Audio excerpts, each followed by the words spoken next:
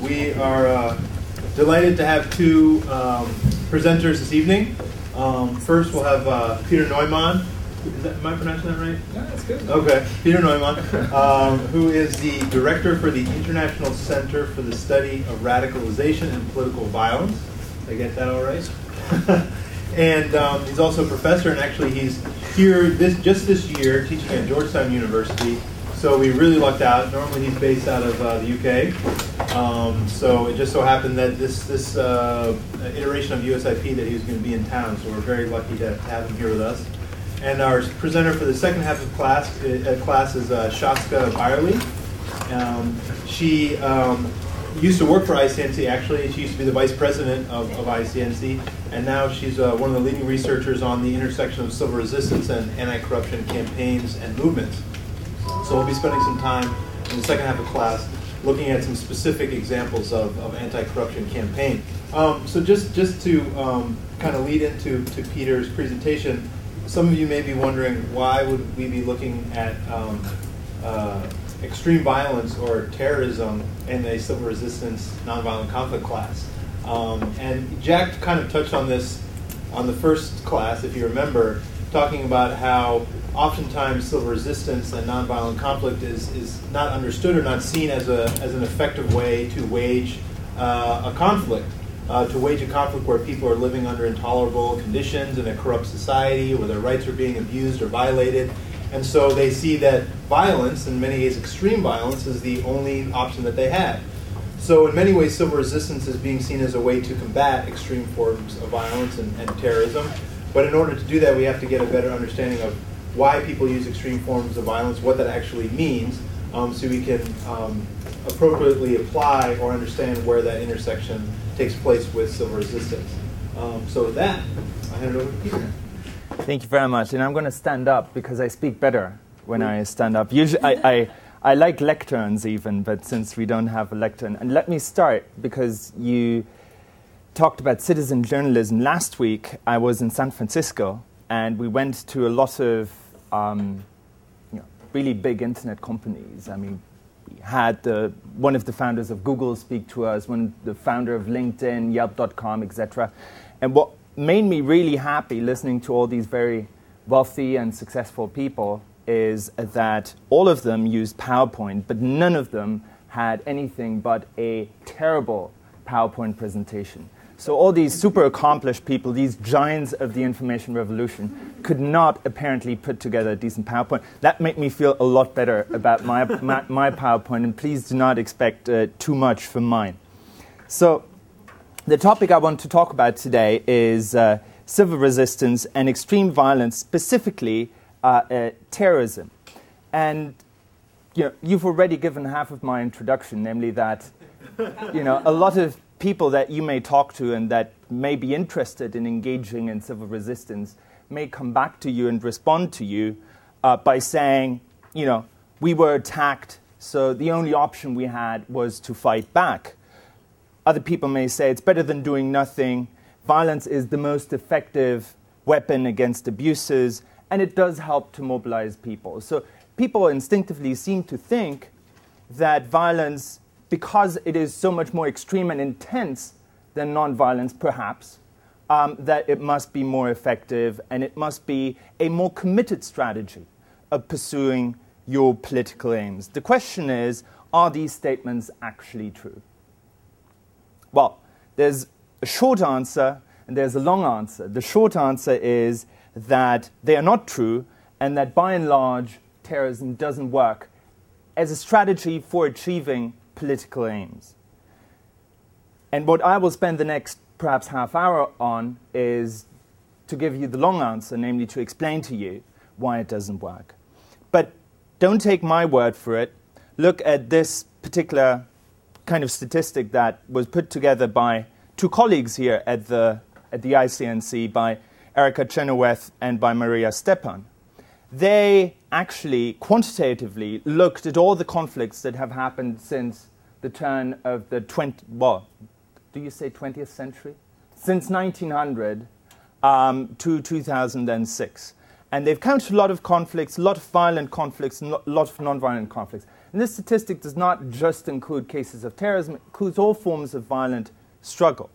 And what they found was that in almost all of the cases, the non-violent forms of conflicts and non-violent campaigns turn out to be more successful than the violent ones. In terms of success, you have like an over 50% success rate in the case of non-violent strategies being employed, and a little bit more than 20% only in case of violent campaigns. And the same goes for partial success and failure.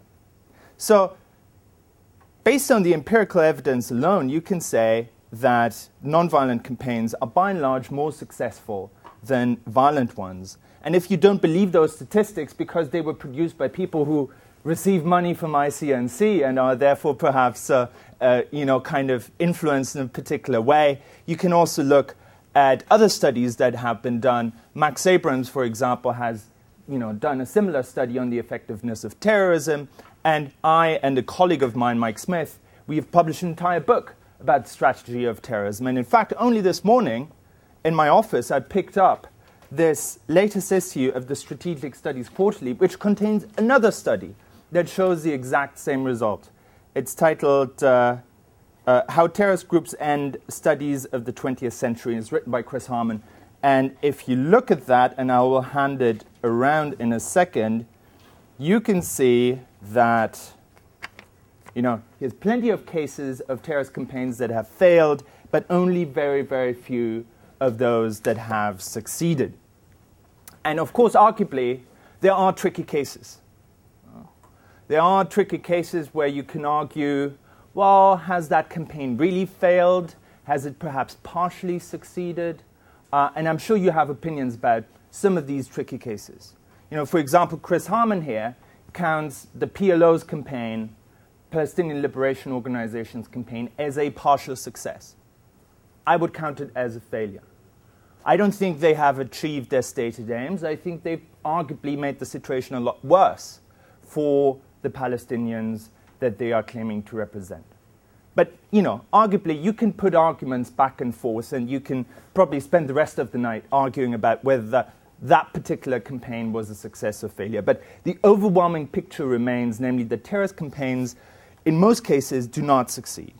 So what I want to talk about is why they don't succeed and touch on several points here. The nature of terrorist violence, just very briefly. Terrorism as a strategy, how does it actually work? How do people that engage in terrorist campaigns, terrorists, how do they imagine that they can turn acts of violence into political success? The dynamics of strategic terrorism, where we talk about some of the flawed assumptions that are underlying campaigns of terrorism, and then we conclude. First of all, let's very briefly talk about terrorist violence. Terrorism is a form of violence. It's a tactic, sometimes a strategy, if you use it predominantly. What makes it different from other forms of violence? Clearly, terrorism involves violence, but not all violence is terrorism. And I guess there are two characteristics of terrorism that are quite unique and that distinguish terrorism from other kinds of military campaigns. First of all, terrorist violence is almost always extra-normal. It's about terrifying people, hence the word terrorism. It should go beyond the boundaries of what is accepted as normal violence in any given society. Any society has a certain level of violence. But in order to terrify people, you have to go beyond the expected norms of violence. And that differs from society to society. Violence, the impression of what is accepted or normal in terms of violence, differs very much on where you live. So in a place like Switzerland, the expected level of violence will be very different from a place like Chechnya. So as a terrorist, in order to get into the newspaper, in Switzerland, you will have to do less than you will have to do in Chechnya. But in any case, in order to terrify people, you need to engage in extra-normal violence. And the second characteristic, and arguably the more important one, and more distinctive one, is that terrorism is almost always a symbolic form of violence. The targets of terrorist acts are representing your actual target. They are not the actual targets. So when Osama bin Laden was attacking the World Trade Center, it wasn't any particular person inside the World Trade Center that he wanted to kill. He was attacking the World Trade Center as a symbol of American power. The same goes for almost any other terrorist act. When violent acts are meant to actually achieve tangible results, like smashing an enemy's army or occupying a particular piece of territory, you're no longer talking about terrorism, you're talking about conventional military strategies. But what makes terrorism unique is that you're not actually trying to smash the enemy's army, you're not actually trying to occupy a particular piece of Lower Manhattan. You're trying to intimidate your opponent, and you're trying to communicate a message to your opponent through an act of violence. And that's why we're talking about terrorism as a form of symbolic violence. And that's very important to understand, that for every terrorist act, there needs to be an audience. The message thing only works if you have an audience. And arguably, therefore, terrorism is a form of vicious communication. It is a battle of wills played out in people's minds. You're trying to manipulate the perceptions of a target audience. So, for example, let me ask you, when we're talking about 9/11, attacks on World Trade Center, Pentagon, and perhaps another building in Washington, who was the audience for that? And what kind of message were they trying to send? Ordinary people. Who? I mean, you asked who was it? The audience, the American people. Yeah, I mean, the entire world. Okay. And what were they trying to say to these people? That we are here to beat you. Okay. You're not invulnerable. Absolutely. The Any US other? government. The U.S. government, absolutely. What was it trying to say to the U.S. government? That they've been resting on their laurels. Okay. There is a legitimate threat out there. Okay. Any other? If I can borrow Eisenhower's words, actually, it was against the military-industrial complex of the United States. Okay. Trying to say what? Essentially, that what they call the evil, if you will, is coming out of the military-industrial complex, and that this is an indication. Otherwise, it was not randomly that they chose the Department of Defense and the towers, actually. So it was targeted in my way very, very carefully to send a message that this is the military-industrial complex which is responsible for some of these quote-unquote evils according to them, and I'm not supporting them. Okay. They lost actually what it is. To me, that was the most significant message that came out of that. John? I think there is saying that your policies towards the Muslim world comes at a cost, and the cost is that you can never feel safe anywhere. That's very good. Absolutely, and you've all sort of captured the idea, namely that it's about manipulating someone's perception, in that case, the perception of, in your case, Trond, the perception of the cost of American policy in the Middle East, okay? We're making that perception a little bit more expensive because we're showing you that this comes with a price. So the audience would be the American government, the American people was trying to send that message. One audience that perhaps you haven't mentioned is, Muslims all over the world. Is that an audience that perhaps he was trying to reach? Absolutely. And did you have something to say? Well, yeah, absolutely, because he was trying to say, look, we are capable of hitting the most powerful nation in the world in their military headquarters. Absolutely. And that shows that we can do whatever we want, wherever we want to do it. So, and this is perhaps in our context, in terms of civil resistance, the most important aspect, because, and I do believe that was one of the motivations of bin Laden, because in one of the videos that came out a couple of months after the attacks, he says that he's very disappointed that not more Muslims have risen up as a result of these attacks. So he clearly expected that this would have a mobilizing effect on some of the people who were sitting on the fence and perhaps thinking about supporting him. And that's an important aspect in this discussion, because clearly terrorists often believe that violence is mobilizing people. That, people who are sitting on the fence, who are, maybe sympathizing with the cause but don't really believe that anything could be achieved, that, this spectacular act of violence will make them rise up. Tron, you want?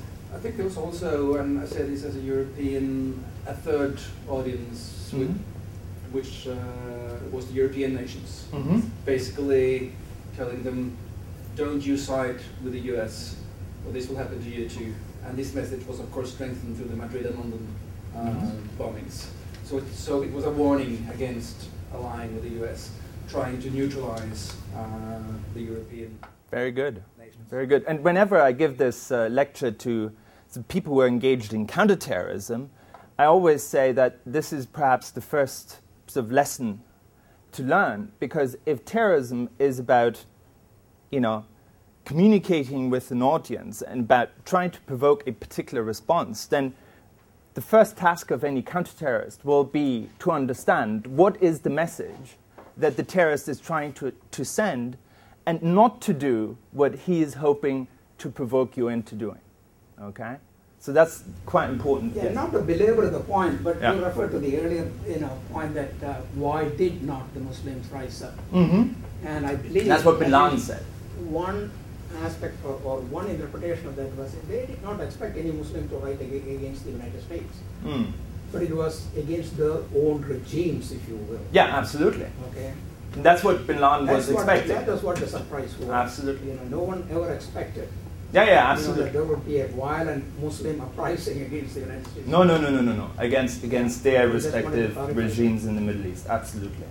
I just Yeah. have a question. Isn't that, to some extent, Muslims in Pakistan have risen up. With the growth of the Pakistani Taliban and sort of an investment in the tribal territories in terrorist violence, which we see. Now, there may be other forces at play here, but... Okay. Maybe, but still, I think Bin Laden would probably argue it's not enough and not soon enough. Okay, so let's move on quickly, because I want to draw out a number of more general points and talk about terrorism as a strategy, and go back to what I just said and kind of gave away already. But think about the sort of strategies that terrorists are employing, and why do they think that with an act like 9/11, which was the most significant terrorist attack in known history, but even with lesser kinds of terrorist attacks, that will deliver them political gains or political victory. And one of the sort of most important strategies is a really old one.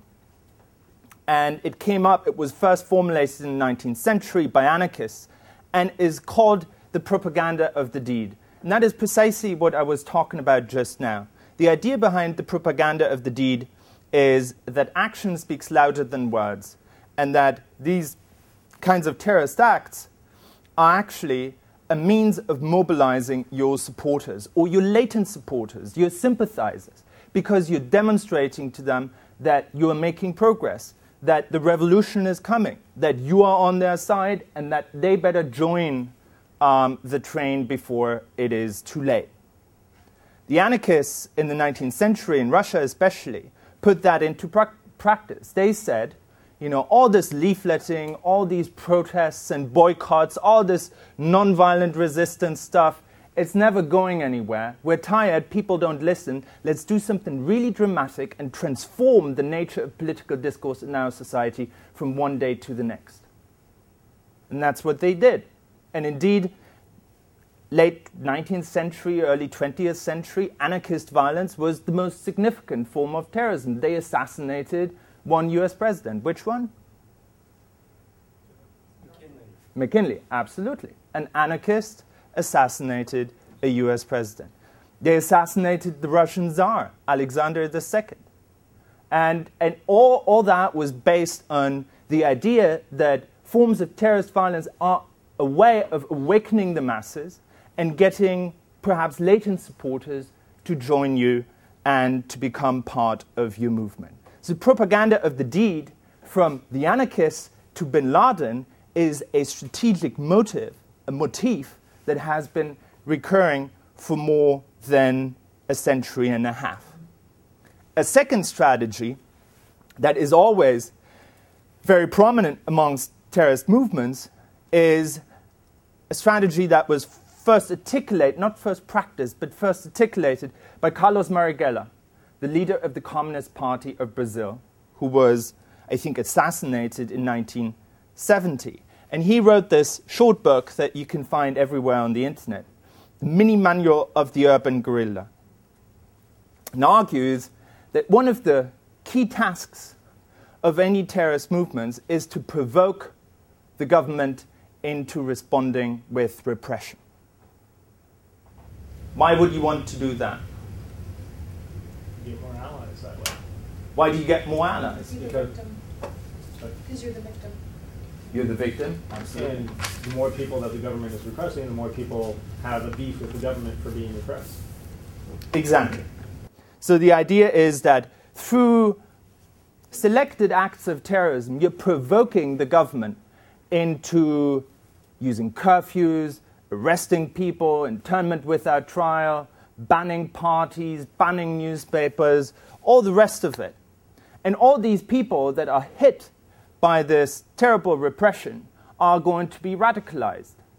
And they will argue, well, it's the government that is doing that to us. And therefore, the government will be blamed rather than the terrorists. It's a sort of form of reverse psychology. You're provoking the government to do really awful things. The people will start blaming the government for the repression that they are experiencing. And that was a strategy that worked very well for a lot of communist groups. Why? Because they believed that all these governments were fascist anyway, and that all you had to do is to expose their fascism for what it really is. Okay? So it was very clear that that seemed attractive to a lot of groups in Latin America, but also to some of the communist groups in Western Europe that were active in the 70s and 80s. And they all religiously followed the mini manual of the urban guerrilla. Okay? They all, you could, whenever there was an arrest, in West Germany or in France or wherever, they would always find that particular book in the possession of some of these terrorists. And they all believed that that would work. Okay? They all believed that if only you provoked enough repression, finally the people that we have for years unsuccessfully tried to persuade of the righteousness of our cause will finally see the government for what it is, namely being fascist, and they will rise up and they will join us. That was Marighella's theory. Now, there are other kinds of strategies as well, but these are really the two dominant ones, and if I had more time, I could explain all of them. But what's really more important, after I've sort of persuaded you that terrorism is a great idea, perhaps to sort of deconstruct some of these ideas and tell you why I believe they don't work. And that's what I'm going to do now. Basically, what I'm arguing, and what the book that I and my colleague have written is arguing, is that these strategies are resting on a number of very questionable assumptions. And I will give you 4 and a half of them. The first overly optimistic assumption is that people can easily be alienated from the government, that people can easily be pushed into no longer supporting the government, that a few acts of terrorism are enough in order to disabuse people of their basic loyalty to the people that are governing them, even if they are not governing them very well. And you can see examples of that all over the place. One example that I'm quite familiar with and that I'm always using is the case of the IRA in Northern Ireland, whose attacks in Britain that they engaged in throughout the 70s, 80s, and 90s were always aimed at precisely that idea. The idea was that if we start attacking things in London, then people will tell the government to leave Northern Ireland, okay? But if you look at opinion polls, whenever the IRA attacked in mainland Britain, in London, in England, actually support for the government to counter and destroy the IRA was rising. So the effect was exactly the opposite from what the terrorists had hoped to achieve. By attacking in London, they were hoping that the British people would tell the government, let's get out of Northern Ireland, let's stop the violence. But what actually happened was that in opinion poll after opinion poll, you can see that the number of people supporting almost any measure to counter terrorism in Northern Ireland was rising. Another example is what happened in Jordan in 2005, when Abu Musab al-Zarqawi was attacking the hotels in Amman. The reaction of the people in Jordan was not as he hoped. It was exactly the opposite, namely that people were rising up against Abu Musab al-Zarqawi. And for the first time, there was a genuine mass mobilization in the Middle East against this kind of terrorism. So this assumption that through an act of violence you can alienate people from government, perhaps it works in one or two cases. I'm not excluding that. But by and large, the empirical evidence seems to be not very supportive of that assumption. By the way, I'm not saying that the assumptions of the terrorists never hold true. There may be a few cases, and in the most exceptionally benign circumstances, it may in fact work. And I do think that in period of decolonization, directly after the Second World War, when you had foreign occupation, when you had exceptionally unpopular regimes with very little legitimacy, some of these mechanisms worked. But in the vast majority of cases, these assumptions are indeed flawed. Yes? When using the example of the IRA, yeah. Couldn't you counter those opinion polls on mainland Britain with opinion polls of Northern Irish that specifically Catholics that were living in Northern Ireland at the time after a terrorist attack that was tribute to the IRA in Northern Ireland? Because I feel like while what you had said was true about the British opinion polls, I think that in some ways, especially in the beginning, that the acts of terrorism that were committed by the IRA in Northern Ireland were garnered a little bit more support from the Catholic population, and then also when the British government came in, absolutely, that definitely motivated people and brought more people. Absolutely, and you're absolutely right. And I think that within Northern Ireland, it's certainly true that the sort of acts of violence that followed repression by the government had the most legitimacy. So immediately after Bloody Sunday, for example, in January 1972, when the British Army killed 13 protesters, a lot of people joined the IRA, and support for the IRA was very strong. And certainly you can argue that immediately after these sorts of incidents, support rose.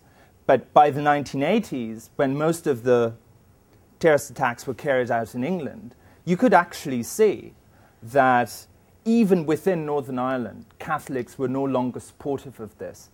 And arguably, the clever thing that they did at that particular point was to actually gradually go away from violence and try to engage politically, because they realized that people were getting tired of it. So, I agree. To some extent, you're right. Tron.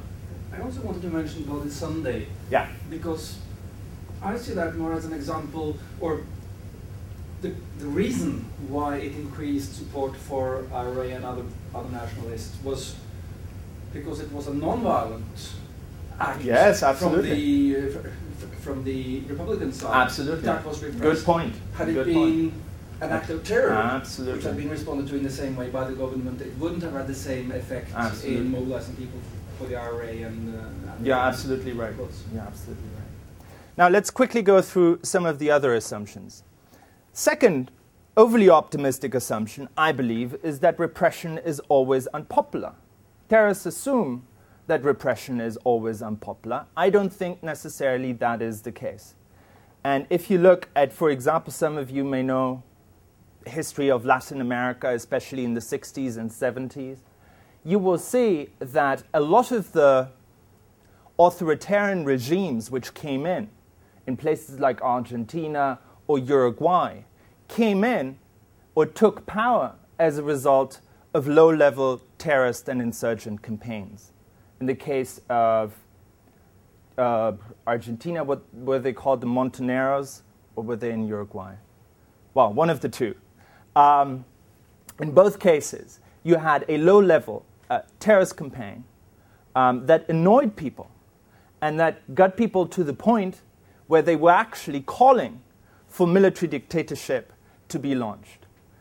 The military leadership in both countries at that point actually embraced the opportunity to take over government in these countries because they knew that at the beginning at least they were doing so with the support of the people.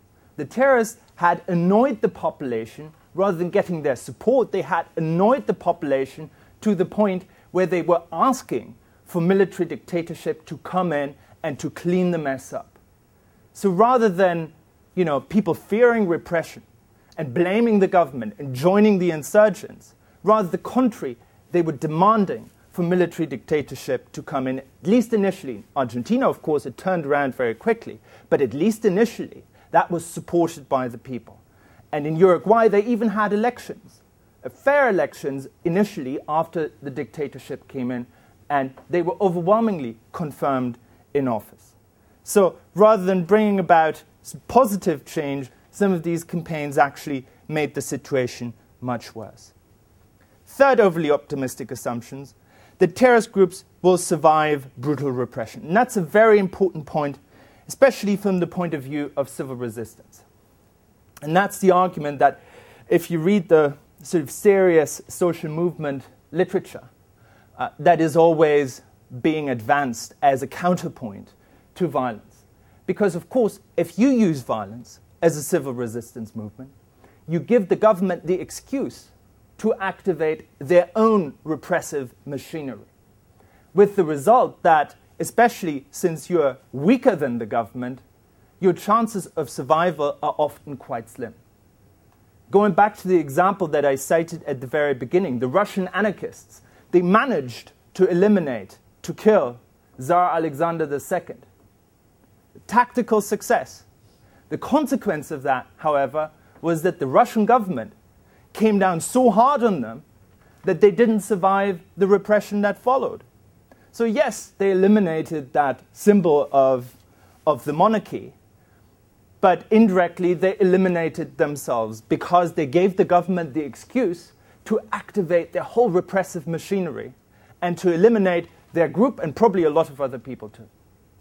Okay? So the moment you engage in violence, you're giving carte blanche to the government to do all sorts of things that perhaps it doesn't dare doing as long as you are nonviolent. You're activating the repressive machinery of the government, and that can have terrible consequences, not just for the population at large, but for your own group, because you are a small, weak group. You don't have the same means that the government have, and if you meet the government on its own terms, namely by violent means, you're unlikely to survive. And that's what happened in many cases, as it happened, for example, in the case of Argentina, where the terrorists and insurgents were eliminated, tens of thousands of other people too. But that wasn't of much help to the people who were launching that campaign because they died as well. So I think that's a very important optimistic assumption that often terrorists are not thinking through. Yes? May I just mention, for those who are not familiar of with course. the photo, that this was actually Paker's countering the terrorist group with the emergence of a nonviolent dissent and campaign in Argentina, which was actually successful. Yes, absolutely, and it was. So they were not the terrorists. They were not the terrorists. They were Absolutely. affiliated with the terrorists. Absolutely, I should have mentioned that. And the final over-optimistic assumption before I come to my final point, which is that terrorism will necessarily terrify people. And I think that's an overly optimistic assumption too. Of course, you can easily find examples of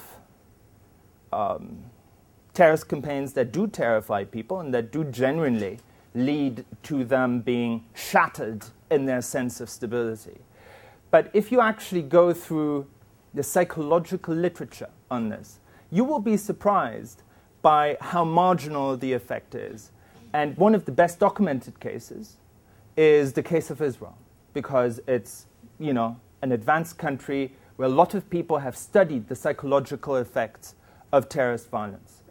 And what you see, if you look at any of the studies that were, for example, carried out during the period of the Second Intifada at the beginning of the last decade, you will see that even though almost every Israeli either has witnessed a suicide bombing or has a friend or a relative who have either witnessed a suicide bombing or have been wounded or been killed in a suicide bombing, the incidence of psychological trauma or any other effect is surprisingly small. It is smaller, even at the height of the Second Intifada, than in many Western countries that are not affected by terrorism. So the idea that the terrorists can easily shatter the stability or psychological mental health of a country, that they can easily terrify people, is overly optimistic. And in the case of Israel in particular, you have to imagine that 2003, I think, in some of the months, there were 30 suicide bombings a month, almost one on average per day.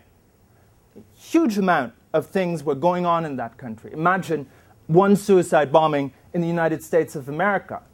Months of coverage on Fox News would follow. But there was, on average, a suicide bombing a day for several months.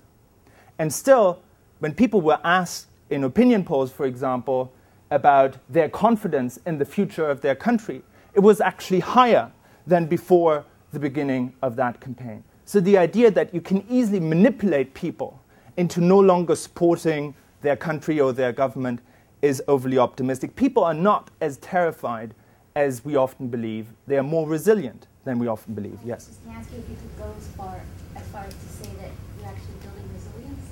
I think so. I think in the case, I think it depends on a number of factors, and that would be an entirely different lecture in its own right. But I think that by and large one can say that people are more resilient than terrorists expect them to be. Okay. So my final point is this. If you're a terrorist, you're faced with a huge dilemma. If your first attack fails to induce the desired effect, so if you're doing your first attack, you're starting your campaign, your first attack is not leading to the desired result, how can you sustain your strategic momentum beyond the first series of attacks? What can you do knowing that the longer you carry on, the more people's resilience actually increases? Well, there are two options.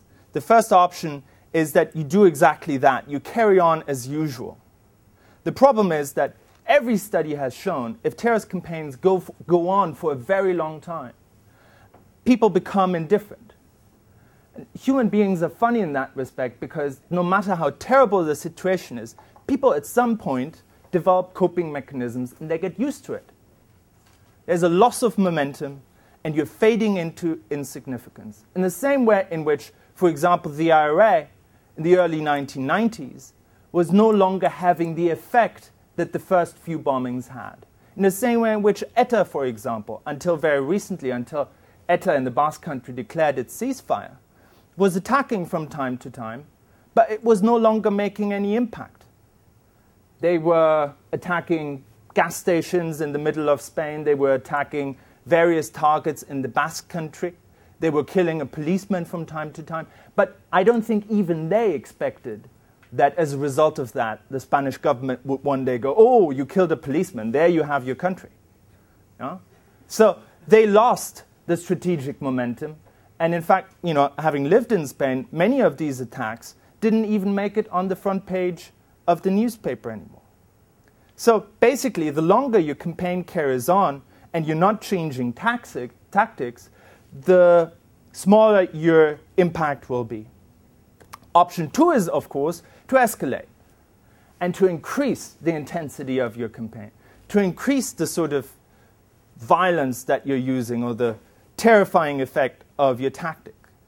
The problem here is that if you escalate too much, potentially you're losing popular support and you're giving the government a free hand to crush you.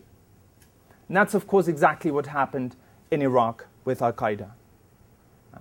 They were going overboard.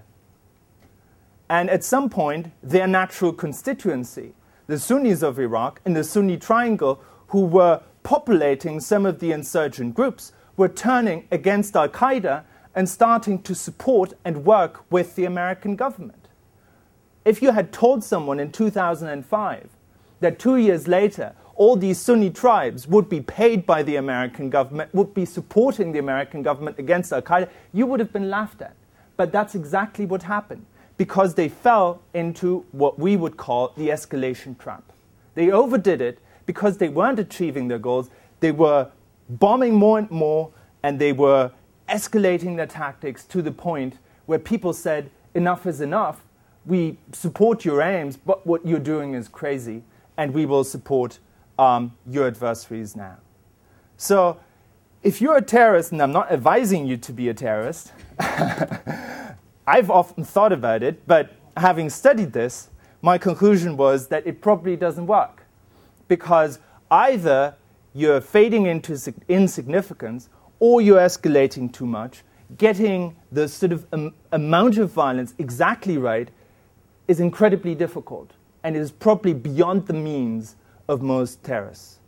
So that would be my conclusion, namely that it is based on overly optimistic assumptions about governments and popular responses, and of course you're faced with a huge dilemma unless you achieve your aims very, very quickly with one strike or a couple of strikes. Namely, as your campaign goes on, you're faced with the so-called escalation trap. Now, there's certainly a number of caveats, and I would argue, to be fair, that some of these insurgencies, rather than strategic terrorist campaigns, insurgencies that are actually combining selected acts of violence with popular mobilization, probably increase the chances of success. And you certainly can have an argument about that. But if you are thinking about using strategic terrorism, i.e. a campaign of violence that consists predominantly or only of acts of terrorism, I think you're almost certainly guaranteed to fail. So I would advise you, go for civil resistance rather than terrorism. Sorry. That's it. Now your questions, please. I have a question, and that's with regards to your definition of terrorism. Okay.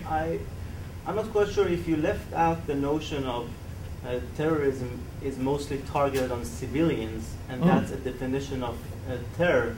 I didn't hear that in your definition. And also, can you say that states can also be actors of terrorism? Absolutely. So what I was talking about mostly is sub-state terrorism. I think the dynamics work slightly differently for states, and that would be worth exploring in another lecture. But I'm not saying that if you agree with me that terrorism ultimately is a particular tactic, a form of violence, then the logical extension will be that that tactic can be used by anyone for any purpose, whether it is a state or a non-state actor. But what I was talking about was mostly about sub-state violence. Yes. And on the civilian question, I agree and I don't agree. I think that I'm a strategist, and I'm looking at a sort of military dynamics of particular campaigns. So I'm more interested in the sort of military elements of terrorism. I think that with al-Qaeda and with some of the groups that we've seen over the past 10, 15 years, we've come more comfortable with the idea that terrorism is always targeted at civilians. But that was not necessarily the case in the 70s and 80s. So, for example, the IRA did not routinely target civilians. What they were trying to do most of the time was to sort of find legitimate targets. It often went wrong. But in most cases, their aim, at least, and we're talking about the intention to target civilians, their aim was to target soldiers, policemen, technically they are civilians, but probably, in the Northern Ireland context, you can argue about that. But they were not necessarily targeting civilians in the same way in which Al-Qaeda does today. So they were not blowing up a marketplace or a coffee shop. If they did so, it usually was an accident. It happened very, very rarely, and certainly not on purpose. So I think our own definitions have shifted a little bit, and we're assuming terrorism to be more targeted towards civilians now than we used to. But in either case, I'm more interested in the sort of military component of it. Yes, you had, and then we come to you. Have you looked at whether a life of a terrorist group depends on its financial support? I mean, like we're talking about Osama bin Laden, like the most wanted person, right? Still, so many years passed. I mean, whole world looking for him. We haven't found him. So, would you say that the more, the terrorist group has financial support, the more it has chances of surviving and succeeding in its goals? I think ultimately it's one of the things that you're looking for, of course. And I think it's very hard to survive if you have no money at all. However, I think it's more important to be supported by people. I think community support is more important for the survival of an organization, a terrorist organization if you want, than financial support. Usually if you have community support, a consequence of that will be... pay to this community to buy their loyalty. Well, I think there are limits. There are limits to that. I think that you can probably buy, a little bit of loyalty, but not the ultimate loyalty. Oh, well, we can argue about that, but ultimately, what's happening in Afghanistan? Yes. Well, that's the old Afghan saying: an Afghan can't be bought, but he can be wrenched. And not from me. It's an Afghan told me that. But arguably yes, it is important to have financial means. But I think it is ultimately more important to actually develop some genuine support. And I think that often violence is risking that support. However, and this is the important point, I think that at some point, if you're a very rich organization, there can be a point where your wealth is actually sustaining the conflict. And that's what we're seeing in places like Colombia, where organizations like the FARC are generating so much money by taxing the growers of coca that they have no interest really in finding a settlement or solution. If you generate $300-400 million a year in income from taxing these people in areas that are under your control, what incentive do you have to actually find an accommodation with the government? And so I think if money, and at that point arguably, they cease to be political organizations and actually de facto become criminal cartels. Because actually the political motive is no longer the dominant one, but the financial motive is the dominant one. We have time for one more question. Yeah. But I do want to say that we're going to open up our e-classroom for people to post their questions. So okay. If you've got time after class, we can continue discussion. Sorry, but he had it. Yeah, I think there's a topic, maybe it's called issues of scale. For example, after 9/11, I think less than a year after Ramsey Clark published an article in the Atlantic Monthly that said, if the terrorists would hit the Mall of America and a big college football game, some other targets of opportunity. Constitution would be out of the window. Well, that's what you said. Out of the window because everybody in America was in their living room peeking out of their curtains when the first planes were hijacked, even before 9/11. We scare very easily as a species, but he didn't predict any cataclysm, attitudinal or otherwise, from those kinds of attacks. But he did say that there's lots of places that terrorists could do something if they wanted to. Then he was criticized for exposing all these ideas to the end of the world. He said, how stupid do you think I am? And maybe in Israel it become inured to violence because how many cafes can you hit? What else can you get to? But how does scale relate to these, the target, the opportunities? Absolutely. I think that's a question that when I'm asked, I can never really completely answer, to be completely honest with you, because, every society is full of targets and full of opportunities, and if we really want to make, for example, this country or any other free society completely safe against terrorism, then it ceases to be a free country. You cannot protect any target or every target everywhere. If you walk down the street here, you're a terrorist, you will see dozens of opportunities to strike. And ultimately, or malls, football games, there's no end to it, and you can never come to the point where you're actually securing these places. And the question is, why don't terrorists do all these things? Why isn't more happening? Absolutely. Why isn't more happening? And I don't have an answer to that question. The sort of liberal answer, left-wing answer would be because there aren't actually any terrorists. And this is invented by Fox News. And I don't believe that. I know for fact. Sorry? Liberals for that answer. Oh, okay. Sorry. I count myself as a liberal, so I'm happy to insult my own race. What's the So, conservative answer? the conservative answer, Our forces are so strong they can't touch us. something like that, something along these lines. But I don't really have an answer that would explain it. I don't know. I think they could do a lot more if they were clever. The answer is there aren't that many people who are willing to kill themselves who have any opportunities other than to be for Palestine. Yeah. That's true. And another answer would be that perhaps it isn't quite as easy as one imagines. Yeah. And this is my last word. And I don't know, I wouldn't advise you, but because people always talk about bomb-making instructions on the internet. That's like one of the favorite stories. Oh, you go on the internet and you can download bomb, and you can. But I would not advise you, unless you are trained in this, to try to construct one. Because it's actually more difficult than it seems. In the first 5 years of the IRA's campaign in Northern Ireland, more IRA volunteers were killed trying to make bombs than were killed by the security forces. It took over 2 decades to develop the skill in that organization to actually build really, really good bombs. And even at their peak of technical expertise, only 3 people in the organization were building the bombs. Security forces could tell from the explosion, from the things that they traced, which particular individual had built that bomb. So don't try to build bombs.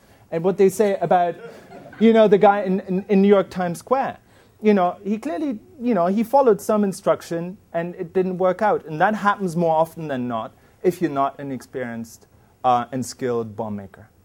Trond. Yeah. I just want to say that for the IRA, that's obviously before the internet. Absolutely, yeah. Absolutely. Okay. Peter, thank you so much. So for the second half of the class, we are going to hear from Shaazka Beyerle, who, as I mentioned, used to be Vice President of ICNC. She's now one of our senior advisors and is doing research on civil resistance and anti-corruption campaigns. So I'll hand it over to her. Thank you. Well, who is ready to do some work? You're going to do some work soon. And you're going to get to watch some really interesting short documentaries. So I want to thank Peter for his excellent presentation. And you also gave a great segue into this part.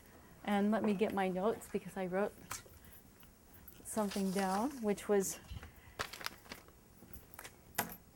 you said something at the very end, which is really true. And it ties together these two sections. You said that terrorist groups ultimately don't work, they lose their support, and someone asked if people, like if they can have access to a regular source of income, if that sort of sustains them. And you made a very important point, which was that when groups like this get access to some regular sort of income, they ultimately start becoming basically crime syndicates rather than terrorist groups. Not that one is better than the other.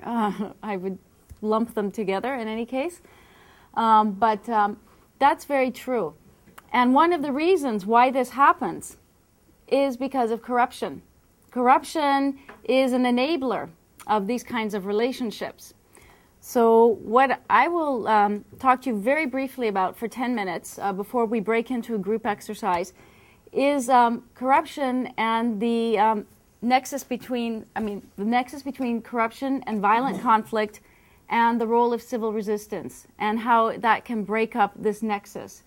Essentially, what citizens can do, everyday people, to first curb corruption, gain accountability, gain their rights, often in situations in which there is violent conflict. And violent conflict is going on all over the world. Some of it is related to terrorism. Some of it is related to other forms of violent conflict. So what I'd first like to do is briefly just talk a little bit about why is corruption linked to violent conflict. I think I'm doing this right. Yes. Okay. There are a number of reasons how corruption is linked to violent conflict. The first one is in war. There are war economies. There are economies in peacetime and there are economies in wars. And in war economies, corruption is essential for the whole process to continue. So these economies function through malfeasance, through graft, through illicit practices. And so war, in a sense, is enabled by these kinds of relationships. And so corruption becomes part of a war effort. And that's why, for example, after a war is over, one of the biggest challenges in peace building is addressing corruption, because it has become so much enmeshed into practically every single activity in the society. The second way in which corruption is linked to violent conflict has to do with bloody confrontations. Corruption can draw out bloody confrontations, different kinds of violent conflicts. Can anybody think of an example where that's happening right now? Afghanistan is one. Democratic Republic of DRC is another. Mexico is another. Niger Delta, yeah. So this is corruption enables these things to continue. A third way that corruption is linked to violent conflict has to do with stimulating social unrest. So when you have a society in which there is endemic corruption, and by that I mean that corruption is a part of practically every sector of the society, that it is linked to governance, that it is linked to the political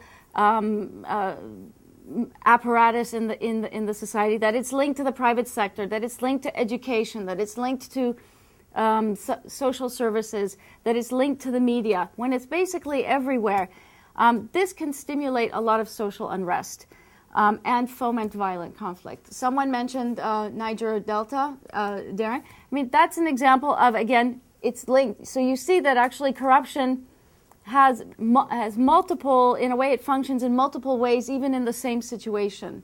So in Niger Delta, I mean, basically an area that is so rich in natural resources and yet one of the poorest places on earth.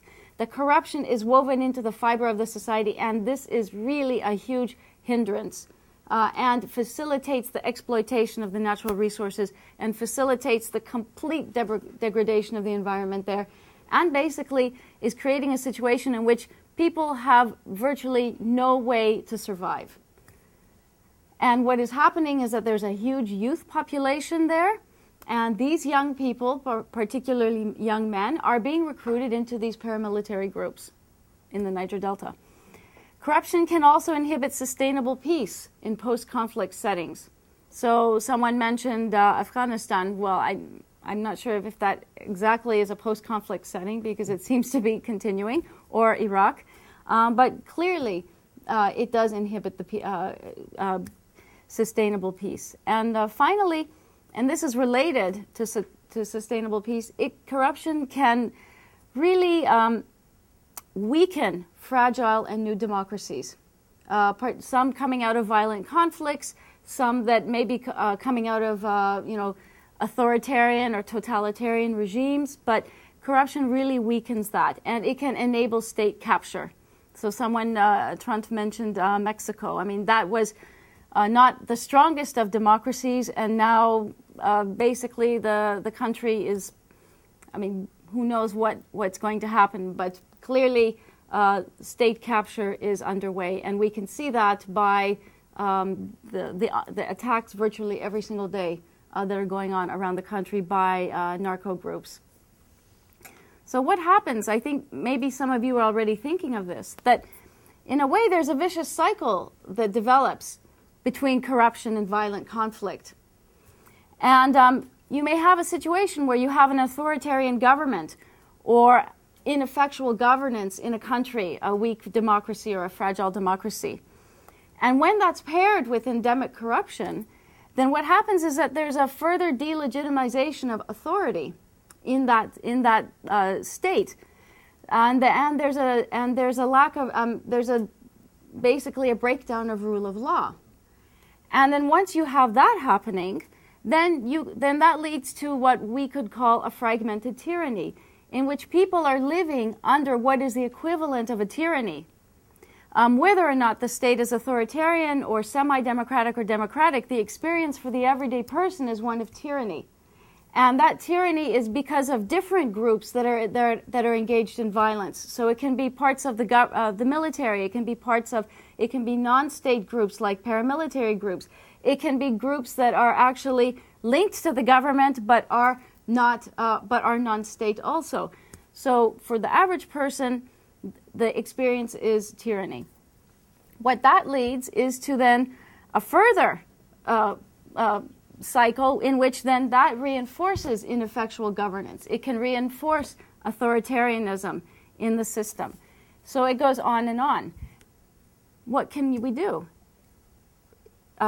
You all have been thinking about civil resistance now for many weeks. I mean, if we think about civil resistance, it actually can activate an anti-corruption cycle. Because what do nonviolent social movements and grassroots campaigns do? They create alternative loci of power in a society. Power that people generate. And that alternative loci of power, or it can be one, or it can be many loci of power within a society, that can start impacting this corruption, violent conflict nexus. And once that cycle starts, then that is a reinforcing cycle too, because then people will become more and more empowered. And then they will tackle other problems in the society or continue to tackle huge problems in the society like corruption. So people have the capacity to break this vicious cycle. And it's not a theory. I mean, this is actually what people are doing around the world. So before we break up into groups, because we don't have a lot of time, I just thought it would be interesting to think about corruption in an alternative way. The traditional definition of corruption is that it's the misuse of entrusted power for private gain. And this is the definition that has been developed by Transparency International, the global sort of umbrella anti-corruption movement in the world. It's a really good definition. There's nothing wrong with it. So I'm not going to criticize the definition. It describes very well what is corruption. However, we can think about corruption a different way. And we can think about it strategically in terms of how we fight corruption. And when we think about it in terms of fighting corruption rather than describing it, we can come up with a new approach to it. So another way to think about corruption is that it's a system. It's not just two people engaged in an illicit transaction. It's not even 4 people or 6 or 8 or 1,000. It's actually a system. And so it's a system that involves a complex set of relationships. There are many relationships. They're convoluted. It's hard to figure them out. And what one may see on the surface is not what may actually be going on behind or under the surface. So one may see a few sets of relationships. Below that are multiple sets of relationships. So it's really complex. And it involves established vested interests. That means that people have a vested interest in this system and they want it to continue. They're deriving benefits from that system. It can be power, it can be status, it can be financial gain. It can be other kinds of gain, like, getting your son or daughter into a prestigious university, or being able to buy a condominium at a reduced price, or getting a gift of a car. I mean, many different kinds of things. So people have vested interests. And these vested interests that are embedded into these relationships actually cut across the political, economic, and social forces within a society. So corruption is complex. So it's not just about changing this tiny micro relationship between two people. It's about impacting the system. And the advantage that we bring as scholars and practitioners of civil resistance is that we understand this, because we understand that civil resistance is about, one, disrupting the status quo, and two, winning people over to our side, both from the general public and from the power holders or the oppressors or the corruptors in the society. And finally, I want to give you a third definition, and this definition was developed by Aruna Roy, who was one of the founders of the Mazdoor Kishan Shakti Sangathan movement in India, and you can get some information about that. We'll post some things on the internet. I won't go into it, but this was a brilliant 10-year campaign on right to information, and it is having an impact all around the world. And what she says is that corruption is the external manifestation of the denial of a right, of the denial of an entitlement, of the denial of a wage, of a medicine. And so what she is saying is that when you think about the experience of corruption by the average person in society, it's about the denial of something or the loss of something.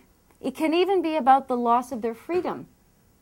And all of these things are related to freedom in a sense. Because if one cannot get medicine when one is dying, one does not have freedom. If one is losing an entitlement, such as a pension that a widow needs, a poor widow is entitled to a pension, a tiny pension which allows her to survive. That is a loss, and it's a denial of freedom to survive. So, moving on, because we don't have enough time, I'm going to ignore this slide. You can read about it in the paper that's posted. Except I would just say one thing. There is a general assumption in traditional top-down approaches to fighting corruption. And that assumption is that once you put anti-corruption structures in place in a government and in a society, the illicit practices will change. But if you think about it, how are you going to get the change if those who are benefiting from the corruption are oftentimes the very ones who are expected to make the changes? On their own, how are they going to do it? It's very difficult. It doesn't happen a lot. So here is the strategic value of civil resistance. And this is the last conceptual thing I'm going to say. And then you're going to break up into groups. If there's a system that's corrupt, it's not enough to try to put the change from within, because all those people with vested interests in all these corrupt relationships are not going to want to change it. It needs a push from the outside. One of those sources of outside pressure are citizens. And that's the strategic advantage that we have when citizens engage themselves in civil resistance, in nonviolent campaigns and movements to curb corruption. So, here are some of the different kinds of tactics that citizens in nonviolent campaigns and movements use. Some of them will be very familiar to you. Others you may think, wow, I never thought that could be a nonviolent tactic. Like social and economic empowerment initiatives. Maybe you've thought about that before. Let's see what else. Social audits. Some of you in one group are going to learn about that. Street theater and stunts. Big thing in anti-corruption campaign. Monitoring of officials. This is a good one. Monitoring of institutions, budgets, spending, public services. These are amazing nonviolent tactics. And this is how civil resistance that targets corruption has expanded the field of civil resistance broadly. Because normally when we think about civil resistance, we think about how it's applied to dictatorships or occupations. But people are engaging in this. They may not call it civil resistance, but this is what they're doing. They're engaging in this in many innovative ways, and it's changing the way we as scholars and practitioners and people in development institutions think about fighting corruption and think about the possibilities of change that people can bring about. So that's it for my presentation. So now you're going to get to work. I'm going to pass around a paper, some instructions. If the group can just basically divide into two, half of you, so this side and this side. This side can go into the next room. This side can stay here. Each of you are going to watch an 18-minute video of a nonviolent campaign to curb corruption. I assure you that the people in these campaigns did not call themselves Civil Resistance Campaign to Curb Corruption. They had broader goals, yet they were very, very much related to what people felt in their hearts and what people experienced in their lives. So you will watch different videos. Both will be on the ICNC site, so each of you will be able to watch the other one. And what I'd like you to do is, we have very little time, is to watch the video, and then in each of your group, identify together what were the objectives of the campaign. I've got this written down, but what were the objectives of the campaign? I have here 3 nonviolent tactics. Let's reduce it to 2. You'll see many, but pick 2 that you think are really creative or unusual, or that you felt were really effective for the particular context in which it occurred. And then pick 2 general lessons learned. I had 3 down, but pick just 2. And pick something that you think from this campaign that you've just learned about, you think might be applicable to others around the world who want to tackle corruption. And then pick a spokesperson, and we're going to get back together here for 10 minutes, and each group is going to have 5 minutes to report back to the other group about what they discovered.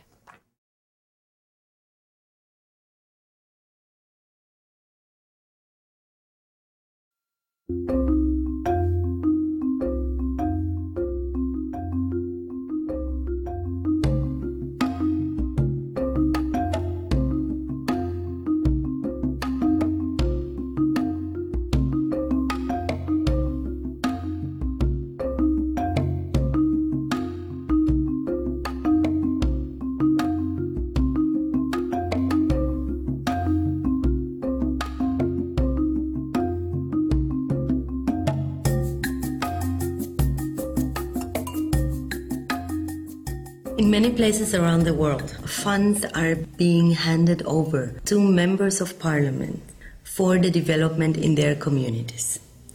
There is something essentially wrong with the scheme. Legislators are not supposed to run social programs. It is our prerogative to actually ask what it is that the government is doing with our money. We can never know where the money goes if the doors are closed. We really want all of us, all the stakeholders, all the actors in this business to realize that, one, CDF is a good idea. We want to make it work. I mean, our country is a poor country, and CDF Section 3 of the Act expressly says the fund is to fight poverty. In principle, the idea of CDF is quite noble if it is used for the right purposes. But right now, there is a lot of mismanagement, corruption, and the development that the people are really yearning for is still a pipe dream. This fund has enormous potential to begin to make people at the community level understand that public funds are their funds. However, these funds have been fraught with all kinds of problems. The law gives excessive powers to parliamentarians to pick the committee, and as a result of that, it is all the more important that communities at the ground learn how to track these funds, how to know what happens to them, and how to demand from the government what they want.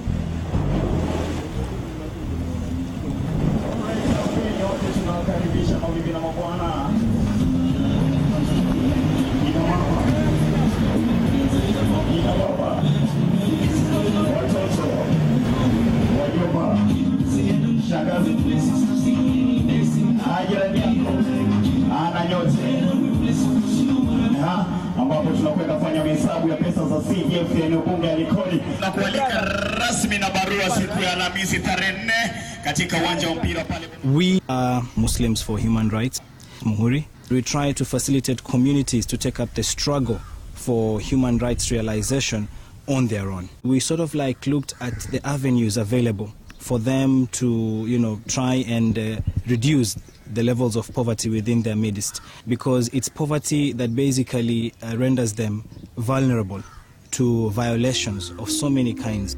We begin with social audit.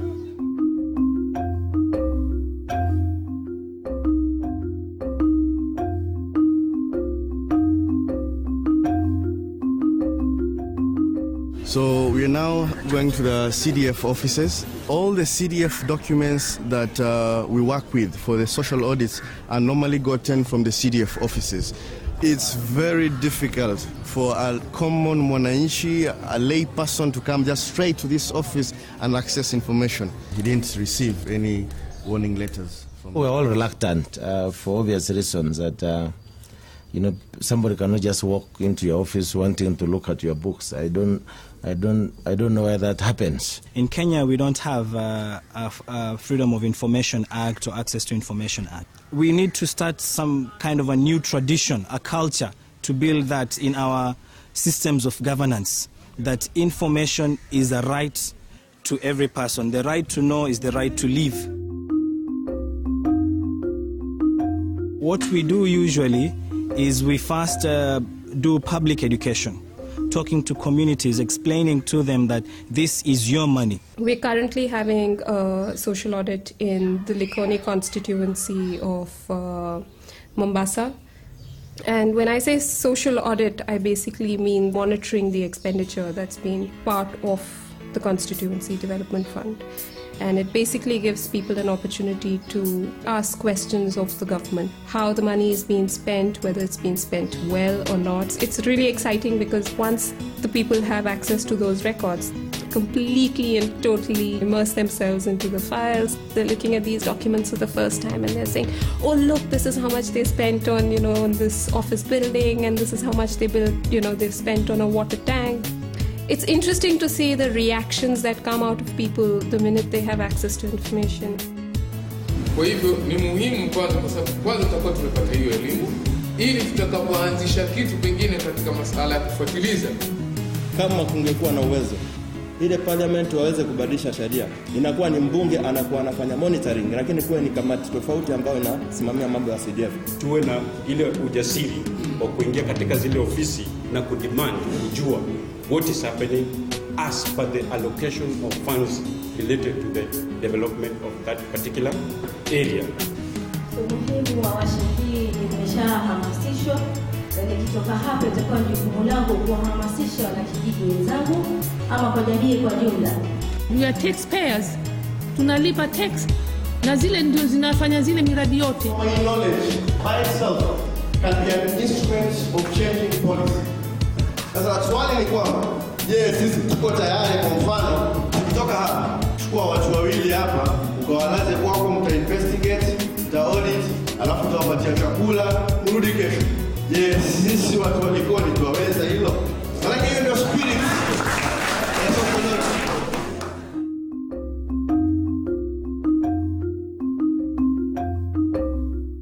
Na huko pia kuna raha zake huko. La baba, nataka kusoma. Mumeo pia atanunua magazeti, mtasoma. We have a theater team. We call it the communications team. And basically the work of the communications team is to go out to the people, to talk to them about CDF, what it means, and why they need to get involved. So it's participatory education theater, that's what we call it.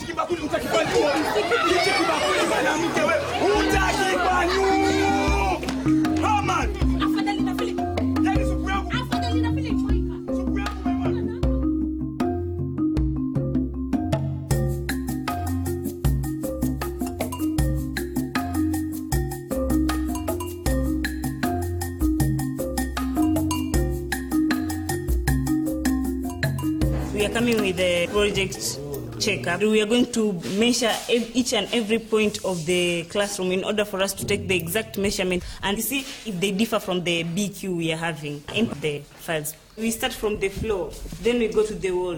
Yes. How do we see it? Is it fair? Is it good? Yes. Is it very good or is it poor? They are saying that there are 2 classes here, and we have found a lot of things is uncompleted. These are the windows. It's uncompleted also, and they've used cheap material. They are saying there are 12 windows, while there are only 8. They are talking of two doors, but there's only 1 door. And they were also talking of the black wall, but this is a wall, and they just painted it. And they said they've completed all these things. And it's painted, while it's incompleted.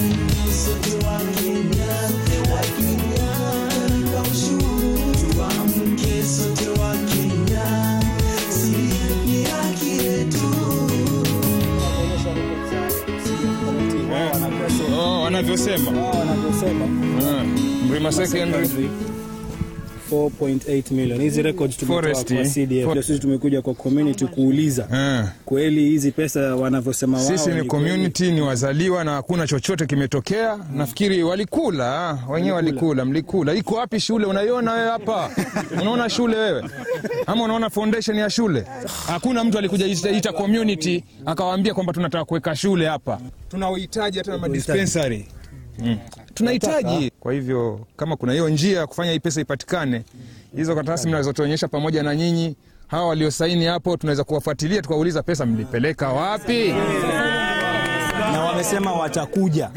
Kwa hivyo tuwaomba na nyinyi muje pale muwaulize tarehe 4 Bomani saa 8. Wasema watakuja, mtu yoyote mwenye maswali ajitoe. Niite kwako, sioni niko na wenzangu. Sote tutakuwa. Kwa hivyo tuwaomba tafadhali muje muwaulize. Zangu salamu kwa nyote mulo asili. When I got in this morning, I was told that Muhuri was raided at around 2:30 in the morning by a gang of 9 people, and one of the security guards was stabbed at the neck. During a training, we've never had a direct security threat in the process of auditing. If they came to rob the documents we are having, it seems there's something so big that they're hiding. In fact, they're giving us more motivation for us to go for more information. Ni hakika kama mauti saa 11:06 kwa saa za mji mtakatifu wa Maka zilizosawia na za Afrika ya Mashariki. Hii ni Radio Salam 90.7. Usiku wa kuamkia jana, katika kule tunapofanya training, tuliingiliwa. Wamejaribu kututisha. Kwa hivyo kuliingiliwa, nadhani mulisikia kwamba yule mlinzi wa pale alidungwa kisu cha shingo.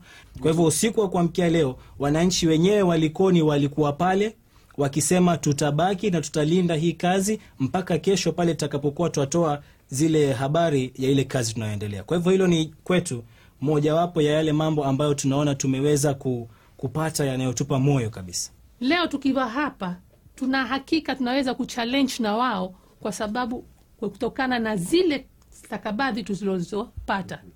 Hatubahatishi, tunasema ukweli. Sasa katika yale miradi kutembelea kwetu, ndio tukawazipata zile tofauti.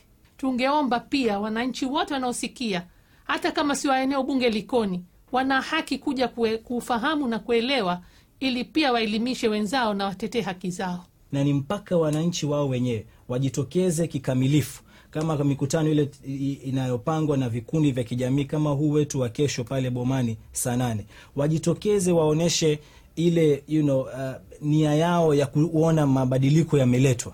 Bila ya hiyo basi sisi wenyewe wananchi ndio tutakuwa tuendelea tukiumia na wanasiasa wakifaidi.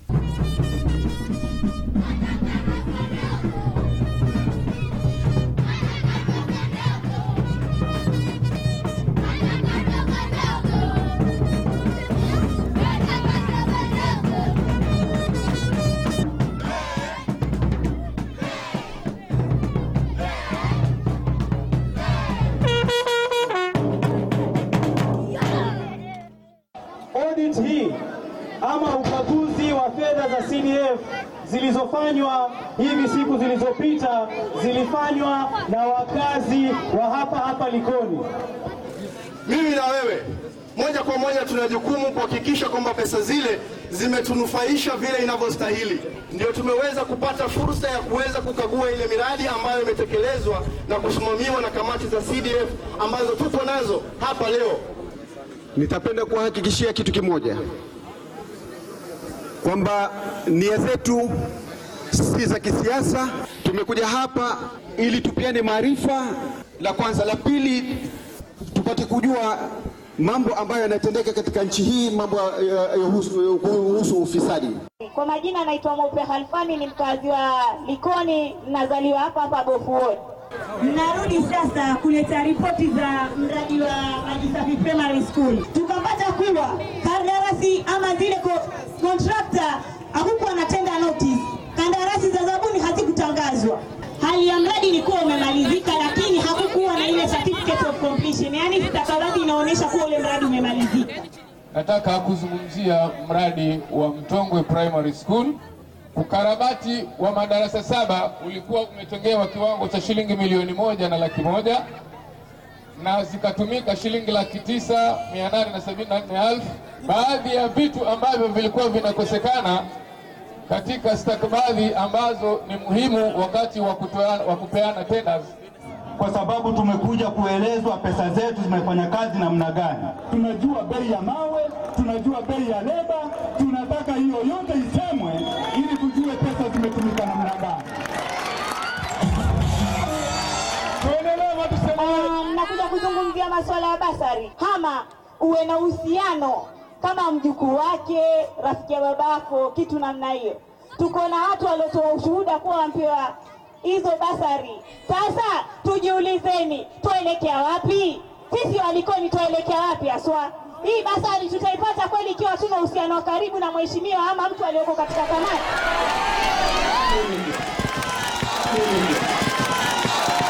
Mwananchi yoyote wa constituency ya Likoni ana haki ya kupata basari. Hivi sasa tumepata forms 1,553. Shule zetu hapa ni nyingi na watoto ni wengi. Huwezi kuwapa watu wote, ndugu zangu. Lazima wengine wapate. When I look at the social audit process across the world, the response is the same. Once the people have access to those records, there's a sea change in their attitude. That's when they realize that, okay, this is information that I've never seen in my life, that I might not be able to access very easily. That's there in front of me today. Let me see what I can do with it. I think what the social audit methodology has shown is its adaptability to different contexts, that it can work in a number of different places. And so what we've done in Kenya is what they've done in India, and hopefully they'll be able to do elsewhere as well.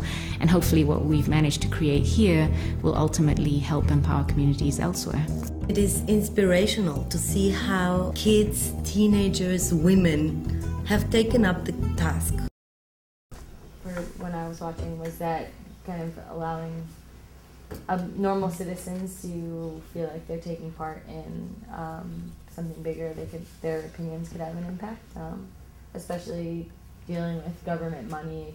I'm sure a lot of people could say that there wasn't really anything that they could do about it. So not only presenting a problem, but presenting a way to combat that problem by organizing and becoming better informed. Other lessons, since we started on that question, lessons that folks saw from this one? Well, this might be a little, but I found it really inspirational that when they were finally confronting the government, or the MPs, not that they didn't have one spokesperson, but several, men and women, each telling part of the story, and getting up and speaking. And I don't know, I thought that was empowering. I think one lesson that I saw was, and I guess we talked about this a couple of weeks ago, this idea of backfire, where their meeting was attacked by these 9 thugs and came in and stabbed them, but it actually just emboldened their movement even more, saying like, well, they must be hiding something now. There's probably some piece of information we have that they really don't want us to get. And I think it definitely mobilized more people in the movement as opposed to intimidate them. And the initial level of resistance was just saying, you have no right to this, nobody can get to this, nobody. And so they just rolled right over that. You know, they just kept asking until they got it because there was no basis for the indignation. I think they empower their communities. They succeed because last year they passed the Right to Access of Information Act in the Kenyan parliament, and which when they empower more communities and they make some pressure on the MPs. And this is why I think it's a huge achievement for mobilizing people on government records and details. I think another one that came to me at the end was that, well, actually when they're doing the site visits, which is like, don't let any little thing slip. You know, it's like, they said they were going to put in 3 windows and they only put in 2. Or they said this is going to be this many inches and there's only this many inches.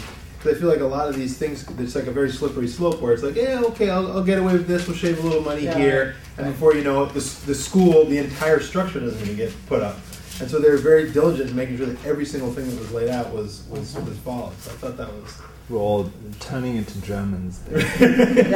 Not always a good thing. Let's just get the blueprints. Right, get the blueprints, yeah. Okay, so what about 2 nonviolent tactics, ones that you thought were particularly creative, unusual, or relevant to the particular context? Why don't we, maybe we just go around the circle. We can start with you. I think like the community theater was interesting, and I don't know if anyone's worked on African projects, but it's really effective in that context. So I thought it was interesting that they would use that and to influence. And was the whole thing was a social audit, or so that's not really a tactic? Then that's like a set of tactics, right? Well, I thought the social audit was one. Like the street performances were was one. A different one. Yeah, it was. Yeah, and then the education and the empowerment. Right, the trainings and the march and. So you thought the social audit just in the larger context was. Just getting youth involved, whether it was using music during marches or something where it was kind of all inclusive. I thought going to the Supreme Court to challenge the law was really an effective way really an effective tactic to use, because it's another form of government that can obviously supersede the parliament. Yeah, I was going to say just music too, and just kind of how that just energizes the movement and gets everybody all psyched up and riled up. I think that's important. I think how they adopt the idea in the local context, because the main idea in Kenya is the poverty, and how we combat the poverty. They came with the idea social audit. I think it's amazing when they have the local context. From a non-violent civil disobedience movement, the most significant thing I thought was social accountability. That this is what our money, we need to manage it, and we have a right to know what it is being. So I thought it was very, very important, not just for corruption, for anything that any movement wants to do. So accountability was, to me, rather than audit. Audit I have problem with. There presupposes certain standards and certain things, and your audit may not be my audit, and there are various things. Whereas accountability is something that is simple and that is fundamental to any movement.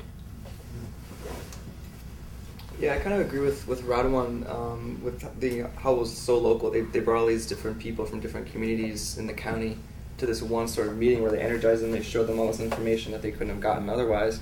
And they're like, okay, go out in pairs, both of you, and go back to your community and, measure this and find out if people are supportive of this movement. And, they would bring them back to this huge sort of conference they had. So.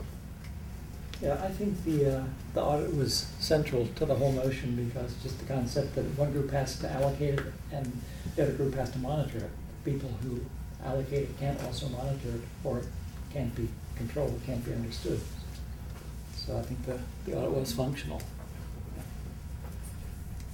When it came to mobilizing people, in addition to the street theater, I really liked that they arrived at the community, and instead of just giving them a lecture of what happened, just directly showing them the budget, saying, look, according to these records, the school's built here. Where's the school? And then they themselves start and asking questions and posing questions for themselves. And so right away, you know, you're going to get that passion to do something about it. Two things that haven't been mentioned yet, I think. One is the use of local radio to inform and to mobilize. The other is how they frame the issue, because they frame it like this isn't state money, or this isn't the money of the politicians, but this is your money which is being abused, which gives people an entirely different ownership to the issue. Because if someone messes with your money, then it's getting personal, and then people get angry, and then you can mobilize them. So, Dan, can I ask a question?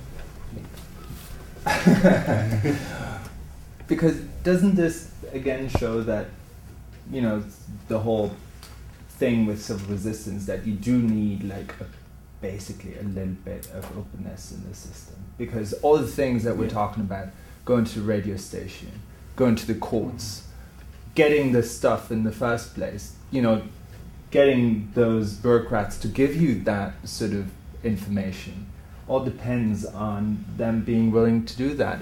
Radwan, in Syria, you couldn't go to a court, you couldn't go to the radio station, and you probably wouldn't get the information. So that campaign... But that reflects the development of the society, because in a society that had more codified regulations, it would be much harder to do those things. Here they say, no, you can't have it, and you say, yes, we can, give it to us, and then you get it in a place where there were more laws. As happened in other countries, reported in the paper that was by the author of the whole study. There were countersuits, and there were lawsuits, and in one place, one of the NGOs or CGOs was sued by the state because of illegal action, but then because the state had signed an international agreement, the CGO prevailed in the courts. So it depends on the development of the state of development of the civilization, what's possible. In terms of lessons learned, just to kind of build upon what other people said, I thought it was really interesting that they used something that was so concrete, like a specific example of, you know, differences in windows or things like that, and whether or not that could be applicable to other social movements. Because I was just thinking inside myself, like, when you're delegating responsibilities within a movement, what's so interesting, I think, about this example and what's easily applied to kind of like a variety of potential, I don't know, volunteers, is that it's easy. It's kind of say, like, look over these numbers and go check and see if the school has windows, you know? If there's a way to apply that. You know, I was just thinking about that, you know? But there really is. I mean, counting is magic. They reported another case in this paper today was the number of school textbooks that were being delivered versus the number being purchased. And when they started counting the textbooks, the number that were delivered doubled. But to me, to a political movement, that's what I was trying to think, like how can we kind of, this quantifiable way of engaging people? I don't think it's utilized enough. And I agree, but find something you can count and then count it and find the shortages and ask where the difference is. Yeah. But I've had personal experience with that one.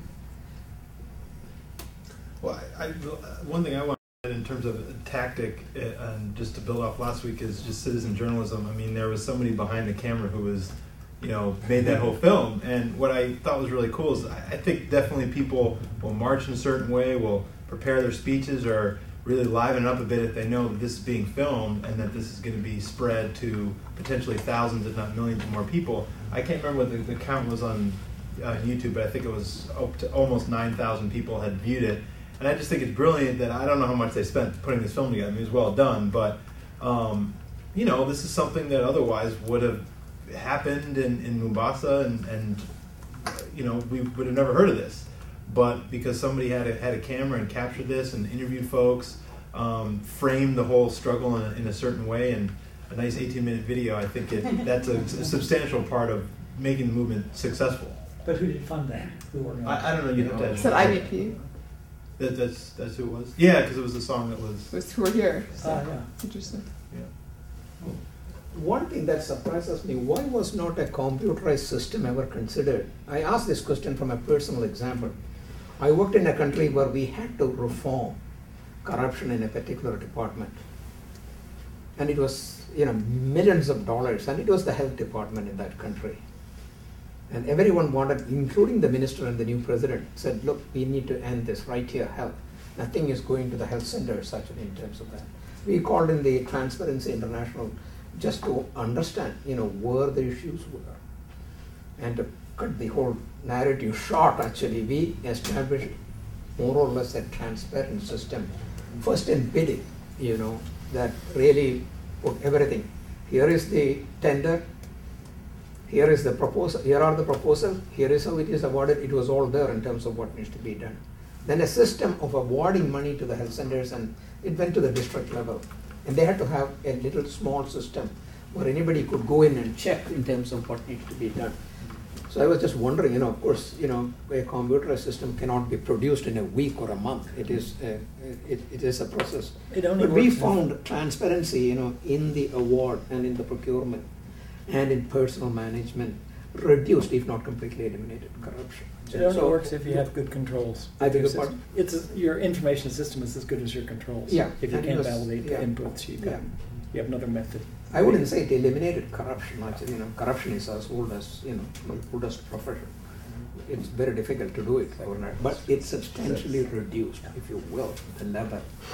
And you spend 3 or 4 years in a country, you move on, and then what happens is quite another issue.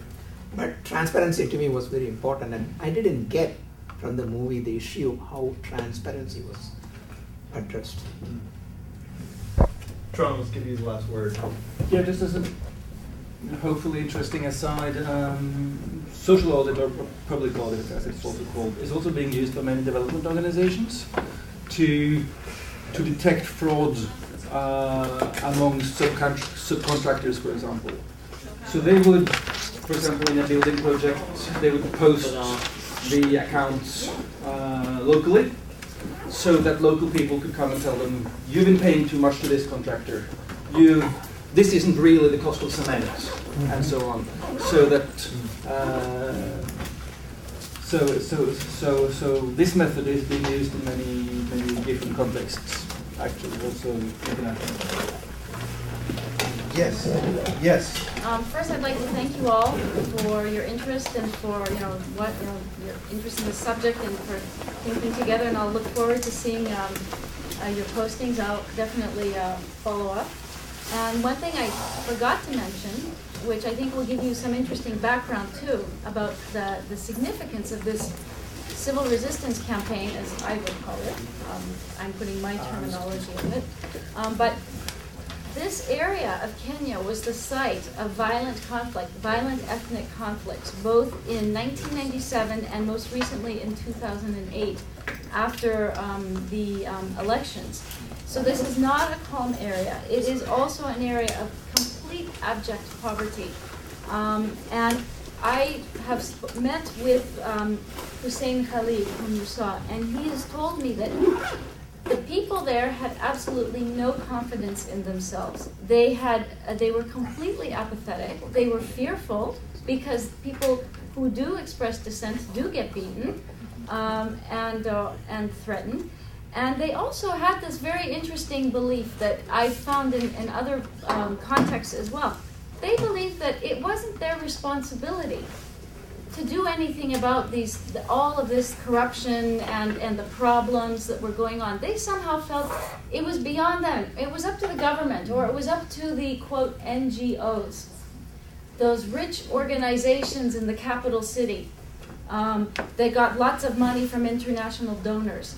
And so they felt they basically were irrelevant to anything any change that could happen. And so when they first started out, they really had to make an effort to start first changing people's ideas about themselves and building their confidence and instilling in them a sense that it was their responsibility. Even if the government should have been doing the right thing, it still was their responsibility. And he told me that the fact that they transformed their thinking to realizing that they were part of the problem.